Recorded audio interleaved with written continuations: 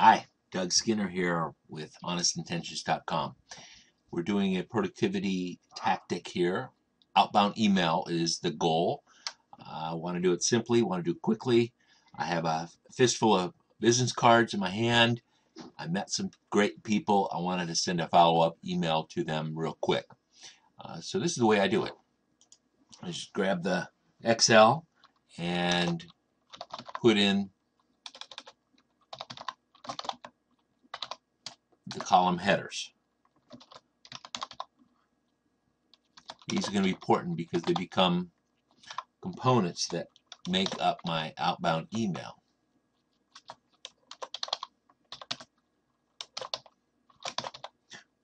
Go do notes. Okay, so first name. I'm going to also enter in my own on the first row because I need a test.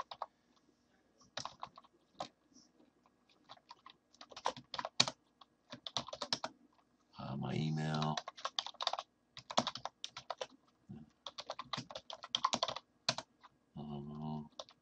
Talked about innovation.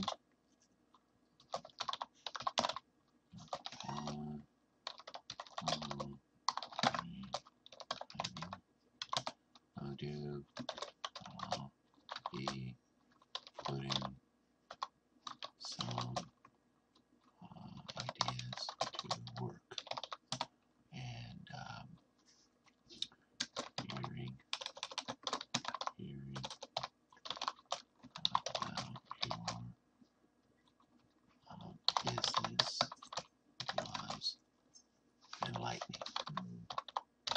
Okay, so what you see here are the headers in the first row, and I'm going to proceed with entering more data on the business cards.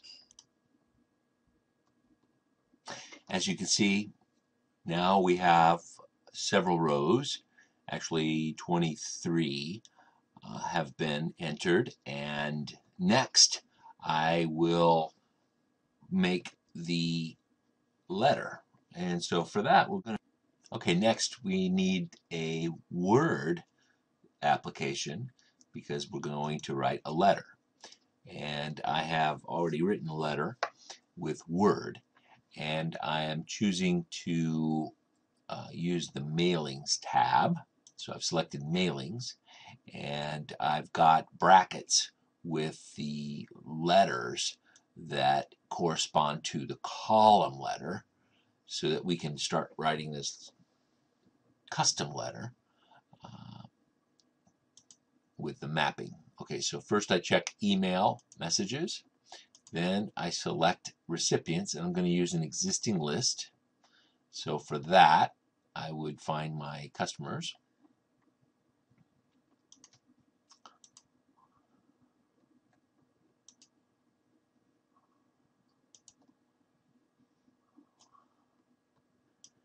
And there's the data source. So I've just linked the Excel list to the spreadsheet and the Word document, and we're picking sheet 1. So I'm going to say OK. First row is labels, and next piece is this mail merge select recipients. So you can see all the rows have names. As my test, I'm just going to uncheck everyone and check my own to see how this works out, if the grammar and the mapping works. Okay, so I've selected my list. Next, I need to insert my merge field. Okay, so we're going to first we're going to go to make sure our cursor's in the right place, and then it is. So we're going to do dear first name. We pop the first name in there, and I want to make sure the grammar is in place. So I have a little comma following the field, and the next up is column B. So I will highlight that. I'll go here, and this is the place. Next up would be the company name. So I'm going to highlight the data in there, and then I'm going to insert the company name. column C. Then I have another column for a column G. I'm going to be looking for column G, which would be notes, right? So I'm going to pop the notes in there. And then column E, go up to column E here. Okay. Particular conversation we had about column E is conversation. Okay, so I'm going to put a punctuation there. Now we're up to column F, and column F would be the go do. So go do, it's popped in there. Okay, and we're going to scroll down here. It'd be good to keep in touch, and then I've got some more stock answers. So at this point, my custom letter looks like all the fields have been inserted, and what I want to do is see what it looks like. So we'll just go over here. Now this allows you to preview results. Okay, so within the window, I'm going to shrink the ribbon so you can see more of this. I'm going to slide it up, and I'm going to, let's see here. There we go. Bring in the margin a little bit. Okay, so dear Doug, I appreciate meeting in Walnut Creek, bar 52 for Go Ramp Up. Being aware of your efforts at IMI. Okay. So I got the company in there, the place. Great to be introduced to you, learn about your Hollywood entertainment background, your expertise in branding strategy, on-camera advice. Conversation we had about innovation gave me several ideas for improving my own business. I received some novel ways to increase my business performance. You get the idea, okay? So what you see is a custom letter. And now I would just go back and move to the Outlook portion where we enter the subject line for this email. So as we move to the final stages here, this is what it looks like. You would see where it says finish and merge, okay? And I'm going to select that, finish, edit. I can edit, I can print, or I can send email messages. So here, this is rather important. Choose the subject line, right?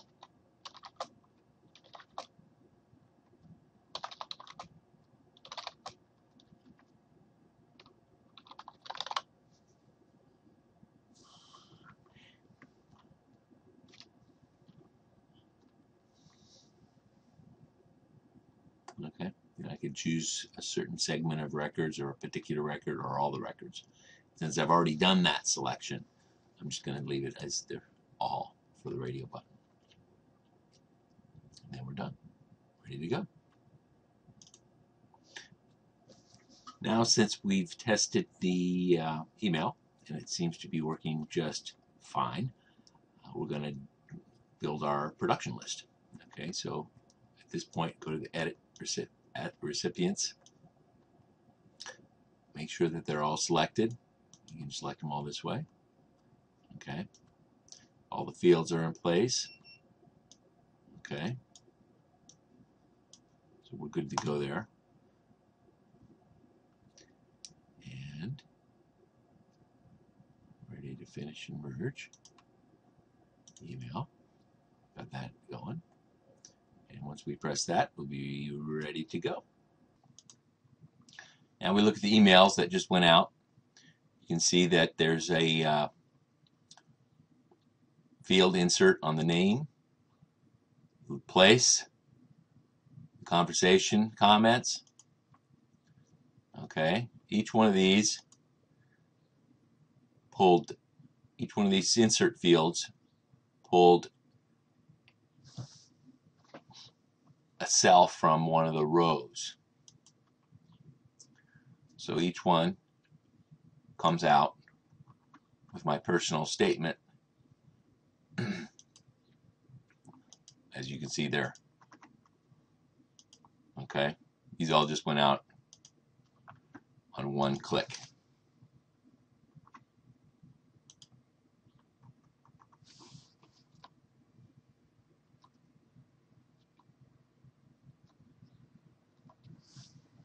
And that, my friends, is a custom letter using Outlook, Excel, and Word. You have a great day.